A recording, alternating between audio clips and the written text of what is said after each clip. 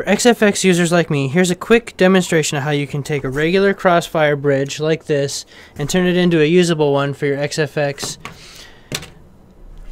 VGA card. So basically, come on down here. First thing you're going to do is you're going to bend the bridge back like this. Don't worry, it's flexible, you're not going to hurt it. Click it in. Get an idea of where the next bend needs to go. Just giving a quick little crease like that.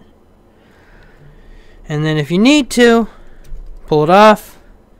Kind of cinch it up a little bit extra. And it will work even with a 3-card spacing in between the first and second card. Alright guys, thanks for checking out How To's on Chandley Style.